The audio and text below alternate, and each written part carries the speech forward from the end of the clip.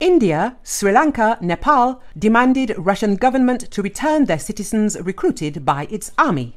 The Indian government has asked the Russian government to return the Indian citizens recruited by its army, with Foreign Secretary Vinay Kwatra confirming the request. This follows the death of 2 Indian citizens in the ongoing Russia-Ukraine conflict, as announced by the Indian Ministry of External Affairs. The Indian embassy in Russia has further asked for early return of the remains of the deceased. Other South Asian countries like Sri Lanka and Nepal have also requested the return of their citizens following reports of Sri Lankan and Nepali citizens fighting in the conflict as part of the Russian army. Sri Lanka maintained a large army over the past 40 years because of a long civil war which ended in 2009.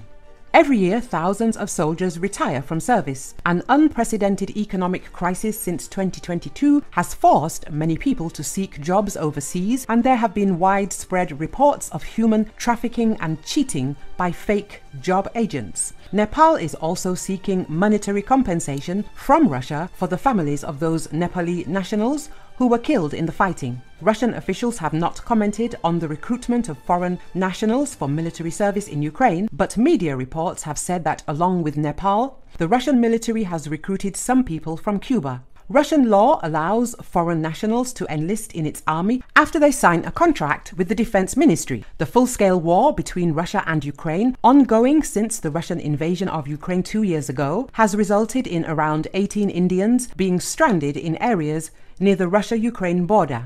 Some Indians in Ukraine alleged that they were conned into joining the Russian army after being recruited as army helpers, but later had their passports confiscated and were forced into fighting. However, an official at the Russian Ministry of Defense stated that about 100 Indians had been recruited with full consent and were informed about the risks. It was also further claimed that the workers were paid for their service.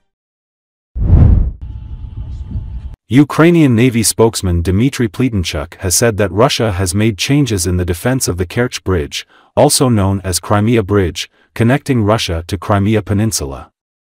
Previously, Russians had from 10 to 14 ships and boats at the sea simultaneously guarding the bridge, but now there are 0 of them there.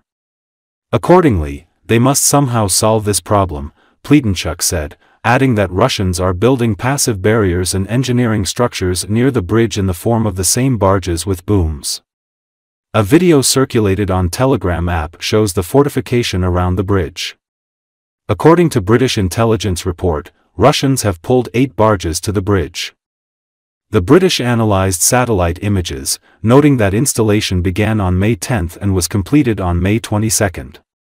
Today's satellite image already shows 17 barges, except for the flooded ones, and some unusual buildings reminiscent of piers.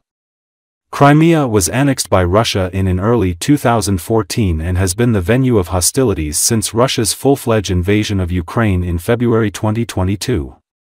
Ukraine struck an S-400 system in Dzhankoy and 2 less advanced S-300 systems near Yevpatoria and Kornomorsk in Crimea this week, resulting in significant losses for Russian air defenses, Ukraine's general staff said.